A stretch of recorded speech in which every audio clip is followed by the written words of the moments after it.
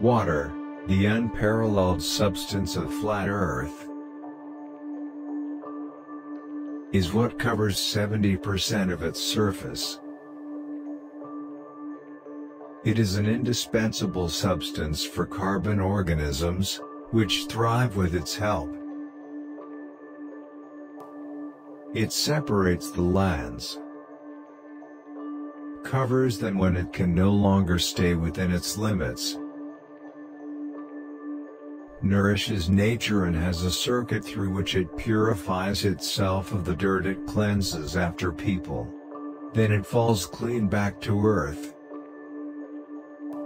maintaining and giving life, without asking for anything in return. If man knew how to appreciate and understand who his mother is, who is the one who gives life and kills, who has the greatest power on this earth, who is the only being who can materialize in all three known forms, liquid, solid, gas, vapor, then he should look back at the water.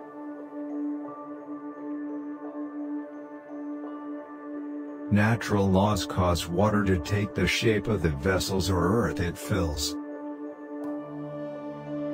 It does not bend. It cannot stand upwards. It always keeps its surface perfectly flat. The calm water is always straight. And if you look at it from panoramic points, you do it even better.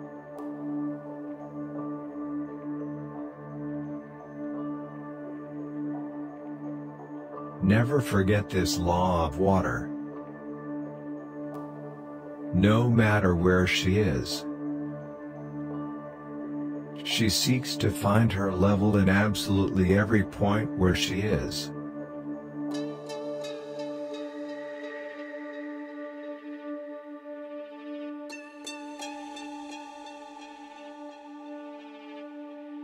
Everyone who studied water understood that it cannot sit on a ball, that apples fall from a tree because of its weight, not because of gravity, that the earth does not revolve around the sun, but vice versa, and that everything the surrounding is water. Just as there is water down, there is water up, and these waters are separated by a dome, by a firmament that the scientific world is called Van Allen's belts. To create confusion are those who understood that our system is closed and governed by frequency and vibration, by the electromagnetism that emanates from the central North Pole. The ones who wonder how we so easily believed in the lie of the globe? Absolutely all we know are colossal lies, as is the story of the globe, on which water, undefeated by anyone, lies bent.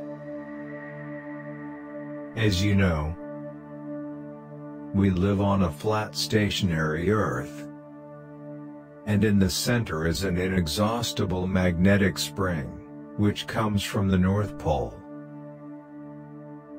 Just above it is the North Star, fixed at the highest point of a wonderful firmament, which has the shape of a crystalline dome.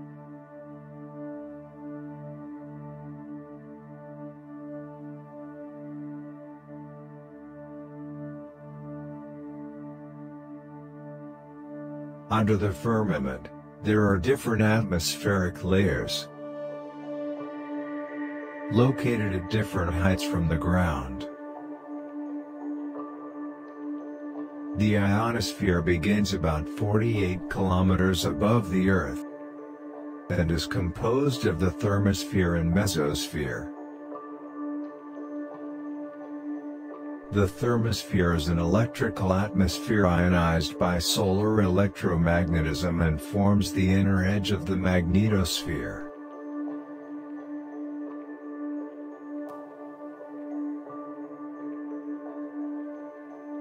These tubes contain molecular gas from the atmosphere above us. This gas, or gaseous vapor, contains various substances such as helium, argon, krypton, xenon, neon and many more. When a Tesla electromagnetic coil is placed in the immediate vicinity of these gas tubes, the magnetic field of the coil ionizes or charges this coloring gas, resulting in phosphorescent plasma. This is why our sky is mostly blue, because the electromagnetic presence of the sun ionizes the atmosphere, which becomes colored plasma.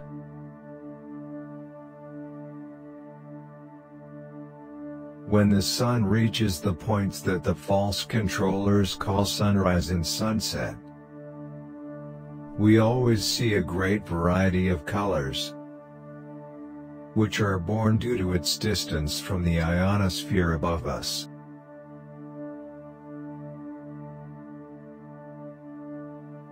When the sun is no longer above our region, the sky loses its color and we can see what we call stars, which are above the sky.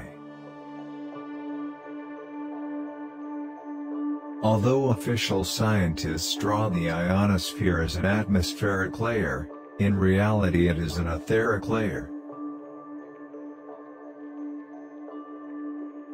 The ether is the tissue or element that carries electromagnetism. He interconnects, connects, absolutely everything in our kingdom.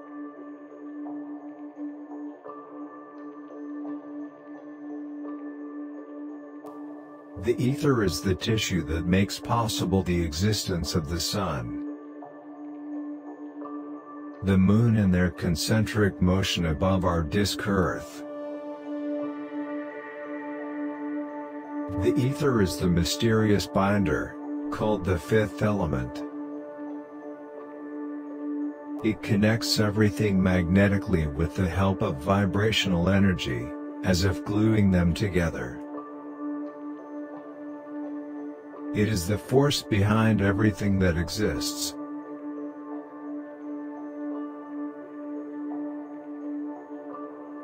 The other four elements, water, fire, air and earth, exist due to the ether. They are the result of the vibrations of the ether.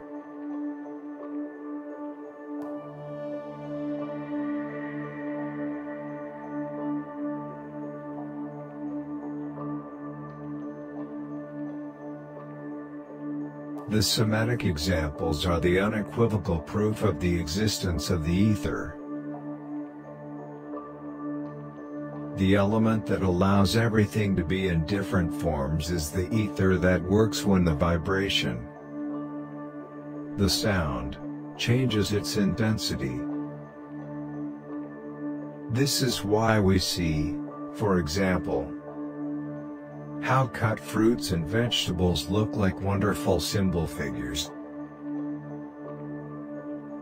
All matter is etheric, and the figure, the appearance of matter is in fact the ether in its various forms generated by vibration and frequency.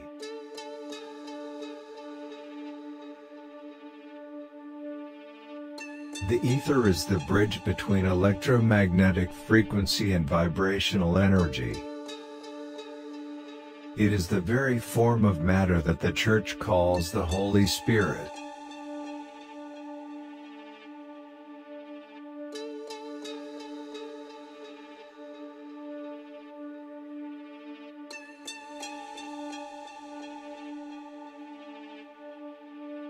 The historical and scientific truth about the ether has been deliberately manipulated,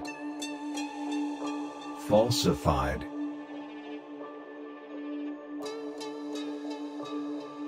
The enemy introduced the truth only to destroy it, to bury it. Many people in the past have written about ether. Aristotle called it the fifth element. James Clerk Maxwell, the father of electromagnetism, said of the ether, with the help of a process that connects the space between them. The undulating theory of light presupposes the existence of something to be proved and the electromagnetic properties of that something, which are identical with that which transmits light. That something to which it refers in these lines is the ether.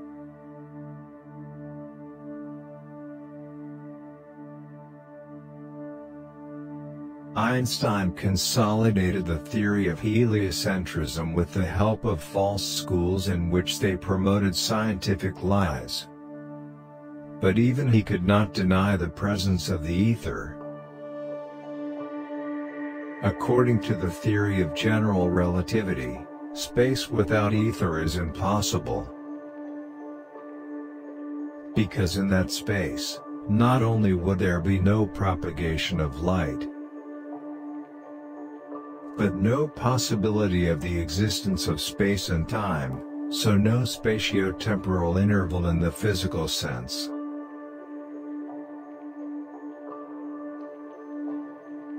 Even today, science admits that space and matter could not exist without ether. Today, vacuum is recognized as a rich physical environment. A general theory of vacuum, so it is a general theory of everything. A universal theory that it would be fair to call once again the ether of vacuum. Let us return to the ionosphere above us, which is a large constant of electromagnetism, which is responsible for the colored plasma above, which we call the sky.